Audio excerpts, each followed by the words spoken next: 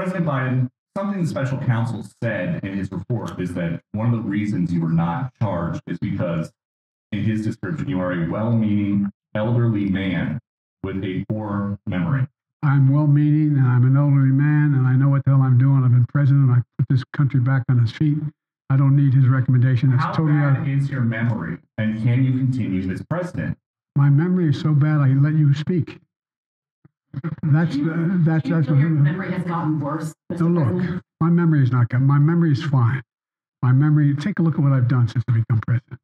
None of you thought I could pass any of the things I got passed. How'd that happen? You know, I guess I just forgot what was going on. The portrayal of Joe Biden by Peter Doocy suggests an elderly individual grappling with memory lapses, raising concerns about his fitness for the presidency. Biden's self-awareness about his age and competence prompts discussions on his capabilities and potential challenges. Despite worries about memory issues, the public defends, begin by highlighting his past presidential experiences and achievements.